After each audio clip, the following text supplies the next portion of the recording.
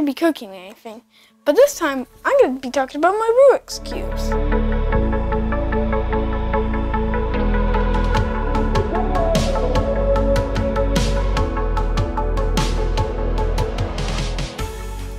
Probably noticed this in the intro, but I'm solving a puzzle then, and it's this one. My carbon fiber pyramids. This is my world's smallest Rubik's Cube. Pick up this one. It's my original Rubik's 3x3. It turns terrible. Here's a Rubik's Cube I got in a vending machine. You should really not do this if you're starting, because these tend to explode. I learned that the wrong way. Here we have my dad's original Rubik's brand.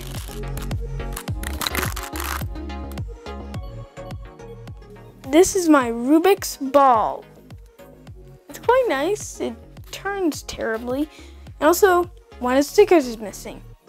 This is a foam bag-like style Rubik's Cube. It can turn into this, or it can be solved. I like it solved. Here we have my original off-brand 3x3, not a Rubik's one, if you're wondering. It's quite big, quite bulky, and nice. You may think of this as hard, but it's really easy. And it has purple? It's a Moyu brand. Here we have a Rubik's keychain. You can pick these up at most stores that are not Walmarts near where I live. This is easy to put on your keys, as you may have guessed. It's a keychain. How do I display my puzzles? I like to display them with a color called red. Here I have a stand and my Disney cube, and I display it like that. You can display it however you want, like that, if you're a noob and don't know how stands work. Oh, and my Disney cube. I bought it at Disneyland. It turns pretty nicely, but that's all for it. It also has some other random color scheme, like purple's above red instead of blue.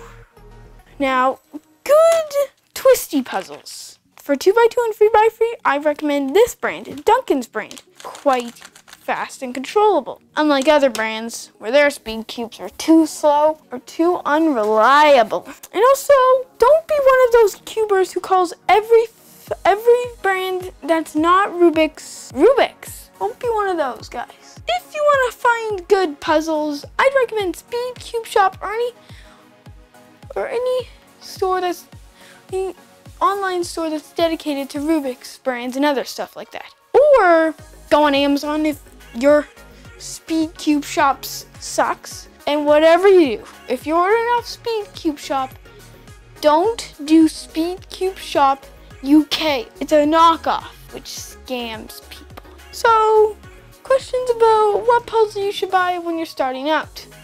A semi-fat puzzle, for example, Duncan's brand, or just your average dollar store cube, like this one here. That turns real good. Unless you're that nooblet and picks up a picture cube and you'll never learn how to solve that. You can leave questions in the comment section. That's pretty much it. Bye. See you next time. Oh wait, I have a Canadian puzzle down here. I would grab it, but it's under a lot of puzzles. Don't forget to like, comment, and subscribe. This is Professor Cube signing off.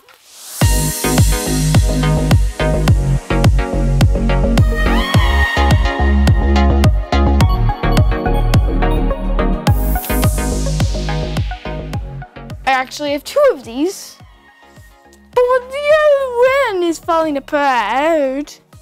What just happened there?